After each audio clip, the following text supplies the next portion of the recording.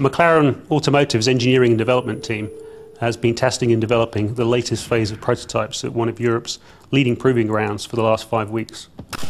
This latest generation of vehicles that we've taken, experimental prototypes, what we like to call our XP beta vehicles, reflect the very latest state of development for the program.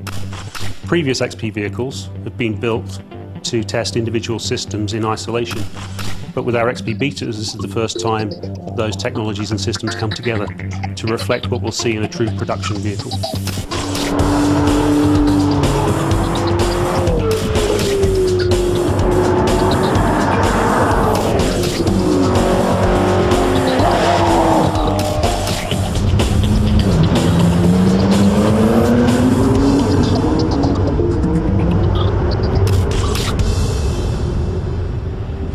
Some supercars that you drive are pretty intimidating.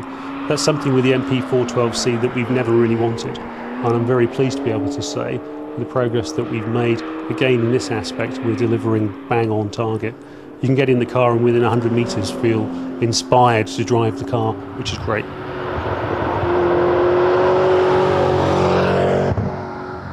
Everything we're trying to do with the car is to make the car as easy as possible to drive. So all the controls need to come at hand very easily. All the primary surfaces are ergonomically positioned to make them intuitive and obvious. Similarly with the sightlines, we wanted exterior visibility of the car, of the road, to be extremely good. Whether you're driving on the road or on the track, being able to see apexes of corners is extremely important in a high-performance sports car. From the very onset, it's been extremely important for us for the car to achieve its very highest levels of performance and efficiency, to put it at the very forefront of the sports car market. And I'm really pleased to be able to say that the ride, the handling, the steering, the brakes are all really, really very good and will require only minor tuning between now and the end of the program.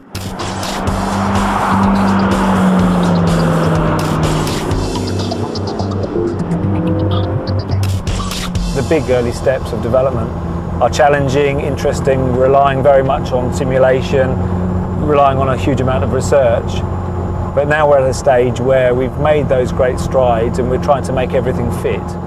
And that's why we're here in Idiada, trying to integrate all of those systems and attributes of the car. So the gearbox, the engine, the tuning and calibration of those, the chassis, the aerodynamics, everything is now meshing, and it's where the attention to detail really does become intense.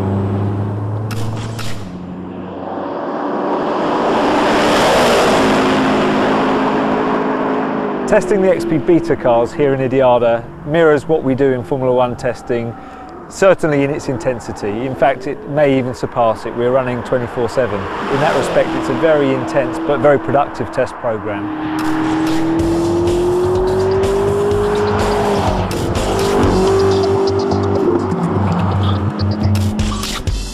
I am passionate about this car. I do love driving it. The team we have here at McLaren has been able to create some fantastic opportunities that the technology has allowed, and that is to have something that's slow and comfortable and easy to drive, but at the same time, literally with the turn of a switch, engaging all of the technology under the skin here, we get a taut, fast race car. It's one of the fastest road cars that you can possibly get your hands on. It's awesome on a racetrack, and normally you can't have the two things, but with this car we do.